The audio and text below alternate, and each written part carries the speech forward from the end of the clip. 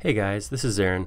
I'm going to walk you through the process I went through to take this model of the US Capitol from the 3D warehouse and get it ready for 3D printing. The first thing I did was delete the extra information out here. I didn't need any of the landscape information, so I deleted that. Then I used the rotate command to straighten the group. This gives me the ability to see which planes are actually in line with the axes and which aren't. This is really important when it comes to things like copying window and door openings across the walls. Next thing I did was optimize the building. I took the dome and put it on its own layer, that way I could turn it off, and then I deleted one half of the building. This building is symmetrical, so it repeats. I didn't need to have both sides. Next thing I did was took all the columns, which were components that repeated, and put them on their own layer as well. That way I could turn them off and work with the rest of the building without having to worry about what's happening to the columns. The next step was put in a ground plane. So I put this in and intersected it with the model. Then I could go underneath the model and delete the sections of wall that extended beyond the ground plane.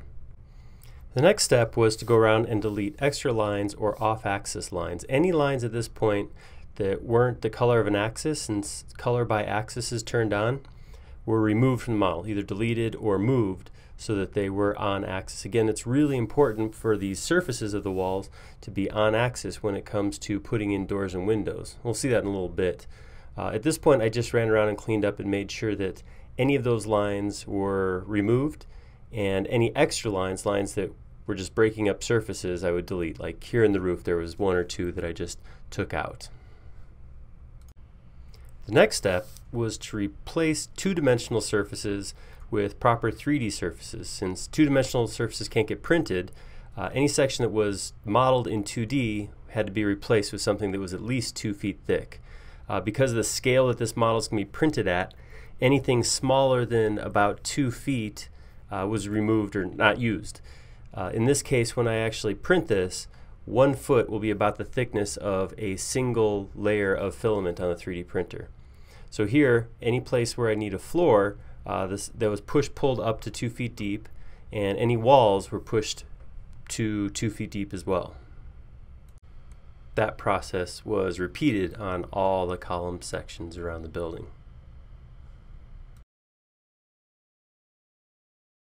Next step is to replace the stairs with ramps, basically. Again, because stairs are less than a foot tall, they won't be printed. So they're replaced with just single surfaces at the slope of steps. When they're printed out, they'll look like stairs because of the layers of filament. Next step was to add doors and windows. I did this by drawing a rectangle over the image, the location of a window, and then using push-pull to push that surface in 1 foot.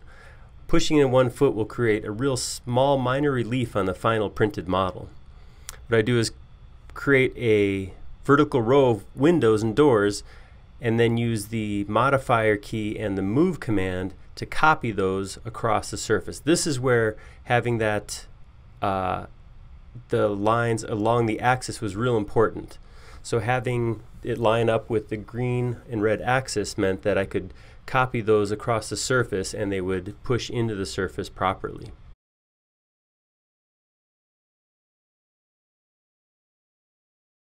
Then, whenever possible, I would grab as large a group of windows as I could and use the modified move key to copy that to other walls. If need be, I would add a section plane to the model so that I could do a group select and select a group of windows along a wall. This keeps me from accidentally selecting geometry in the back that I can't see and only grabbing the windows off of the plane in front of me. These commands were used to put all the windows in around the building. Next thing I did was turn the columns back on and start cleaning them up. Since their input as components, I could open one instance and clean it up. I started by removing the details at the bottom. Again, it was pretty small, far less than a foot, so it was just extra detail I didn't need. Removed those, and then I simplified the geometry in the column itself. Since this is getting printed so small I don't need a real well-faceted column like this. I can actually replace it with a 8-sided polygon and extend that up as the column instead of the circle that was there before. Just made the model a little bit lighter, less geometry, and less information to try to print. Once the columns are cleaned up, I exploded them and intersected them with the model. Then I went around and did cleanup where the extra geometry is left inside the building. Next step is to start making this into a solid. So I'm going to close it up with a couple of lines to make it one closed piece. The dome on the top was actually a component, so I exploded that and intersected it with the model. And I filled the entire model with default white and a backside surface of purple.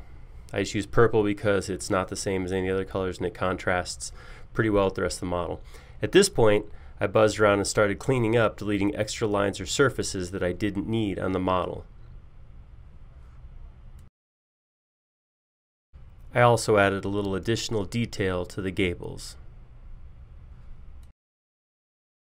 At this point I continued cleaning the model. This means deleting extra lines where the exploded columns intersected with the main building, and hopping inside and deleting extra lines around the roof or the walls that intersect the exterior of the building.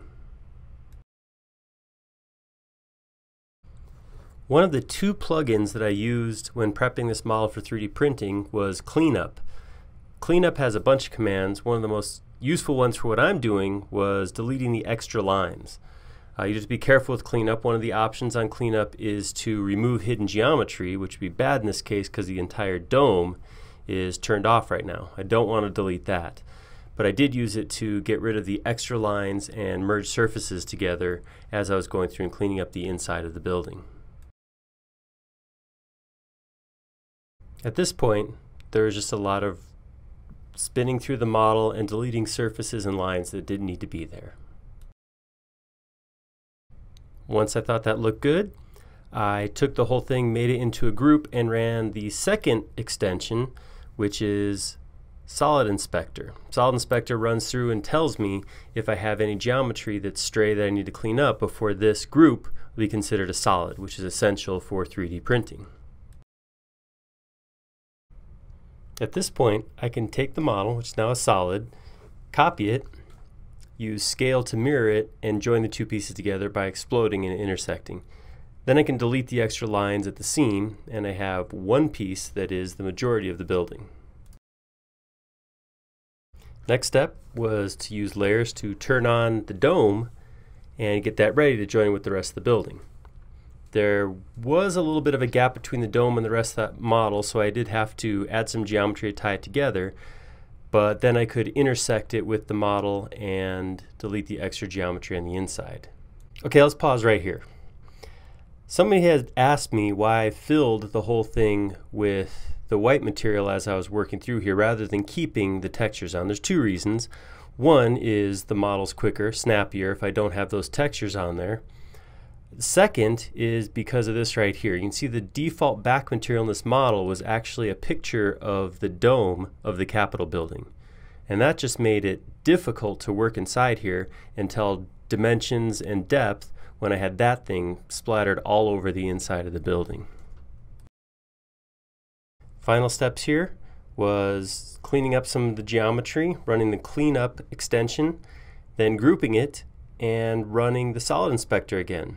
Once it was done, I had my completed model. Final steps were to resize the model using the tape measure command. The entire dimension of the final printed model was 4 inches and 13/64ths. And then finally, to share the model up onto 3D Warehouse.